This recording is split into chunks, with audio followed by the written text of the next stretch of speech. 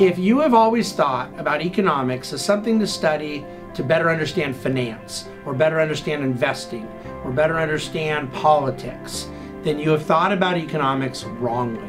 We study economics to advance the cause of human flourishing.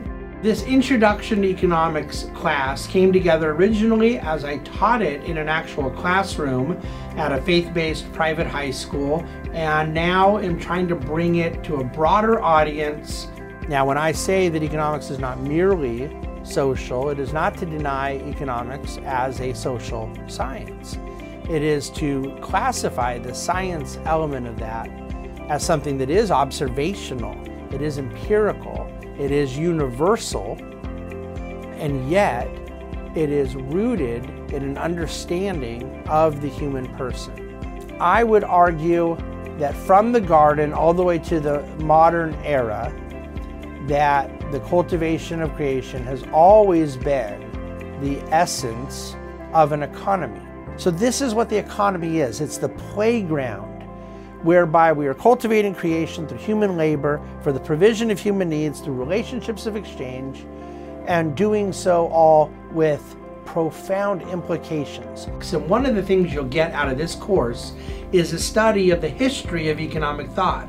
We're going to cover the greats, the good, bad, and ugly of past economic thought, but most importantly, seek to apply the wisdom of the old to the challenges of the new. Less supply side activity never creates wealth. Wealth is greater goods and services and ideas and formulations in an economy. I want people to really understand economics for what it is, in the fullest sense possible, a social science that deeply grasps the human person. We not only will define human flourishing in this course, but provide the tools and framework necessary to advance that cause through a better viewpoint and application of real economic truth. Why all humans matter in a transaction is because I believe all humans are created with dignity.